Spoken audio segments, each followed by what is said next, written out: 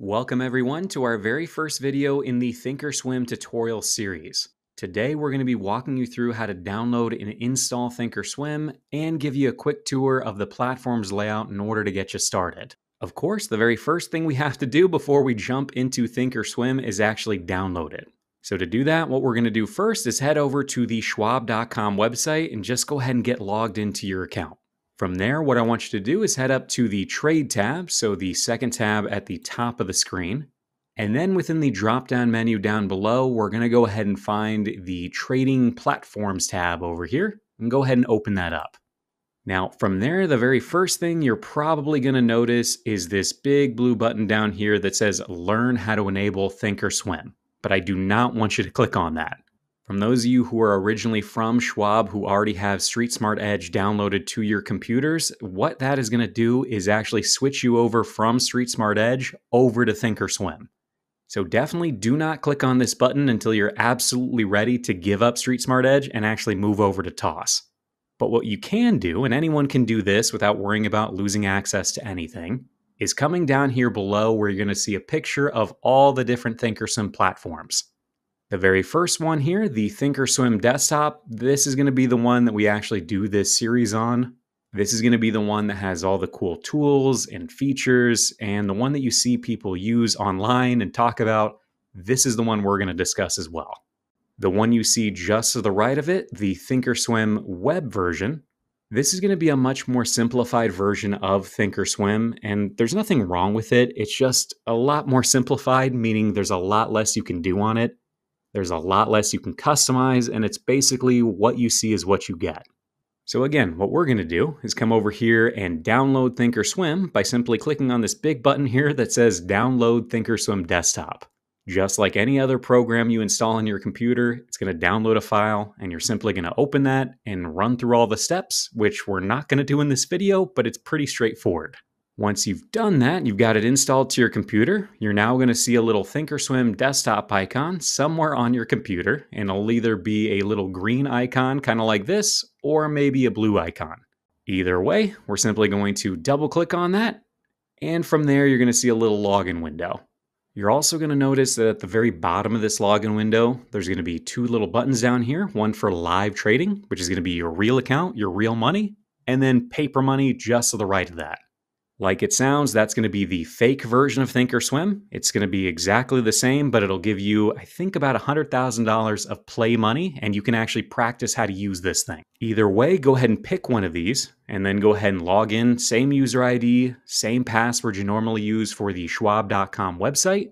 And then once you log in, this should be the very first page you see. And honestly, even though they call it the home screen, and you can see the button up here at the very top right-hand corner called home screen, you are probably never going to see this page ever again. We could talk about it a bit. You can customize it and change what you're seeing here. But honestly, what we're instead going to do is focus on the things I actually think you're going to use on a daily basis. So the very first thing I want to mention is that you're going to notice that ThinkorSwim is kind of split up into two separate screens. You're going to first notice that over here on the far left-hand side of the screen is kind of a little sidebar with hopefully some helpful information that you actually might want to keep track of. You'll notice up here at the moment, I've got the account info section, which even though they're all kind of blanked out at the moment, this is going to be a breakdown of all of your account balances. So how much cash do you have in the account? How much money can you spend on things like options, on stock? How much leverage do you have if you want to borrow as much money as you possibly can? This is where you're going to find all of that. Right below there, we can also see a little live news window. This is exactly what it sounds like. It's a little window that just shows you recent news articles, and at the moment, it's basically just all recent news. Right below that is a little Trader TV window, which again is exactly what it sounds like. It's literally just a TV channel, and you could actually come down here and change the channel if you wanted to. We could flip that over to CNBC US, Futures Now. I mean, whatever it is we want to see, this is where we could access it.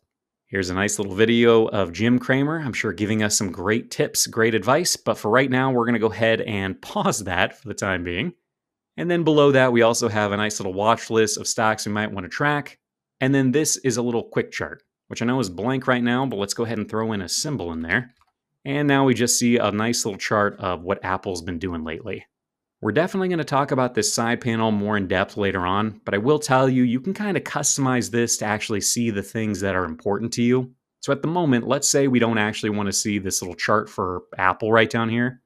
What I could do is just come over here to the three little lines in the upper right-hand corner of that window, simply click on that, and then down below, I could either detach it, which basically just creates a separate little window of it, and then I could kind of move it wherever I wanted to.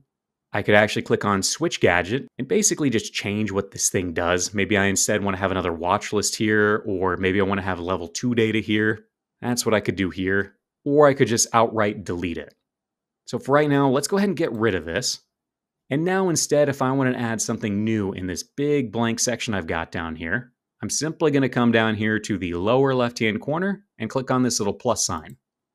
From there, we can then see all the different little windows I could add to this side panel. So I could add account info again, I could add a little calculator, or what I could do is in this case, add, let's say level 2 data. Once I've added it, if I were to throw in a symbol in here, so again, we'll throw in AAPL. Now down below, I can actually see all of the open orders resting out there to buy or sell Apple.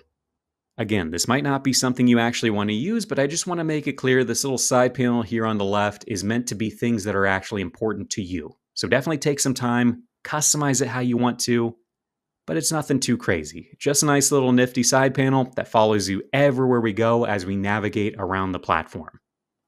Now, besides that side panel, you're also going to notice that on the right-hand side, we've got this big screen. And this is honestly where you're going to spend most of your time. It's where all of the tools are going to appear that we talk about later on. And the way we change what's on this window is, of course, these little tabs up here in the upper left-hand corner. So up here, you're going to notice the Monitor tab, Trade, Analyze, Scan, and so on. There are a lot of them up there. And honestly, you're probably not going to use half of them that are up there. But if we go through them quickly, if we come up here to the top and click on the very first one here, the Monitor page, this is really what I would consider your home page. Here down below, you can currently see I've got the Activity and Positions tab selected, and this is basically your home page. It's where you can keep track of all of your open orders, all of your filled orders for the day, all of your open positions, how you're doing, if you're up, if you're down. That's what this page is for. You can also see up here at the top, there are some other tabs down below the Monitor page, like the Account Statement, which is more of a historical view of your account. So what did I do in the account last month, last week, last year, whatever it is I want to see, this is again more of a historical page. You've also got FX reports or Forex reports if you trade Forex, the strategy roller, which for those of you who sell covered calls against your positions might be something that we take a look at later on. But honestly, if you're coming to this page, the Monitor page, what you're really going to spend most of your time on is activity and positions. Next up, we've got the Trade tab, which although it has a lot of tabs down here, like all products, Forex trader, futures trader, what this is really made for is people who trade options. So if you do trade options, this is one place we could come to see a nice big option chain for the stock that we're looking at. We could come up here and access Forex trader or futures trader if we want a different layout setup, depending on what it is we're trading. But honestly, most people are going to stick to the all products tab. Next up, you also have the Analyze page. You're going to see here at the moment, we do have the Fundamentals tab selected, which if I were to actually throw in a symbol in here, again, we'll just throw in Apple for now. This is one place we could come to get a nice breakdown of the stock we're actually looking at. So here at the top, we can see what the analysts think about this company. So do they have a buy rating? Do they have a sell rating or a void? We can see a little description of what the company actually does. If we scroll down a little bit further, we can also see some basic fundamentals of the company. So things like earnings per share, dividends per share, price to earnings ratio. And if we scroll down even further, we can basically just see some additional highlights of the company. And at the very, very bottom, we can see a breakdown of their revenue if I scroll all the way down. Now, besides this fundamentals tab up here at the top, there is a lot of really cool stuff in here, like the risk profile page. This is a great place to come, especially if you trade options or futures. You're trading more complex stuff and you want to really get down and dirty with your risk or your Greeks. This is one place to come. You've got economic data, which is basically every financial report you could possibly think of that the government keeps track of. That's where we could come for, again, economic data. And you've also got the earnings tab, which again, if we throw in a symbol up here, You can see a breakdown of Apple's last 8 quarters of earnings, how they did, how much money they made versus what was expected, what happened to volatility around those earnings. But again, just some nice info around their earnings. Next up, if we come up here to the Scan tab, this is exactly what it sounds like. Later on, we're going to discuss it, but this is where you can come to actually create scans to find things, find stocks that you might actually want to trade. We've also got the Market Watch tab, which at the moment, this little quotes page right here is basically just an expanded watch list. We can see a nice big screen of a lot of different columns of things that we might want to track. We can also simply add symbols in here.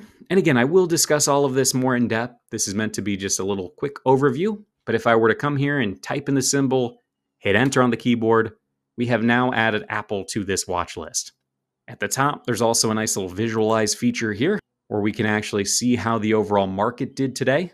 So if I were to come down below and let's say I open up, I don't know, how about the S&P 500 today? So now here we can see how NVIDIA did, how Apple did, and of course the size of the square is going to tell you how big that company is in relation to the overall index. And if you hover your mouse, it'll tell you how much it was up, how much it was down. And you can also see a nice little calendar up here too, to just get an idea of some upcoming events or recent events, maybe earnings, upcoming dividends, that kind of thing. The final tab I'm going to mention for today is actually going to be the Charts tab up here, which is probably where most of you are going to spend most of your time in ThinkorSwim. And if we look here, there's actually 3 different tabs down here: Charts, Flexible Grid, and Product Depth. We can probably throw this Product Depth out for now. Most of you are probably never going to use this tool. But if we look here, the charts is exactly what it sounds like. Down below, we can see a nice big chart of how Apple is doing. We can change everything about this chart. We can also change how many charts we're seeing. And again, don't worry, we are going to cover this much more in depth in the later videos in this series, but I will point out that a lot of this stuff is incredibly simple. It just takes a little bit of practice to get the hang of it. So later on, you're going to learn things like how to add multiple charts to this window, like I'm doing now by simply coming up here to the upper right and identifying that I want to see 4 charts on this screen. I could then throw in different symbols if I wanted to. I could throw in, hey, I want to see Microsoft, or I want to see Google in here, or I want to see Netflix in the lower left-hand corner. I could also zoom in on one particular chart if I wanted to by simply coming up to the upper right-hand corner of the chart I wanted to zoom in on and coming down here to maximize that cell. And then if I wanted to zoom out, I would simply come up here to the upper right, hit this little back arrow, and now I'm back to the full 4-chart view. But again, just as a little recap, we went over how to download it, and then once you're in the platform, ThinkorSwim is basically broken out into 2 separate sections. You've got your side panel over here on the left, a little panel that follows you everywhere you go. And then over here on the right, you've got a more structured page where even though you can't really customize it maybe as much as you might have been thinking, this is where we can access all of our positions on the monitor page, see how we're doing. Maybe we would go to the trade page if we wanted to trade options or stock or anything else, honestly. We could go to the Scan tab to create scans and actually find things that we might want to trade, whether that be stock or options or futures. Or finally, we could go to the charts page when we actually want to see how the stock is doing. Or again, if we're trading, we could also do it from here as well. But hopefully that quick little intro gives you an idea of just what is in ThinkorSwim, how to get around a little bit, how to access these little tabs up here at the top to see the different tools inside of here. But if you're interested in learning more, please stick around and check out our next video. And in this next one, we're going to go over how to access your account, how to customize your workspace, and how to manage your actual positions in the account. So please click on the next video down below in order to see that. Otherwise, we'll see you on the next one.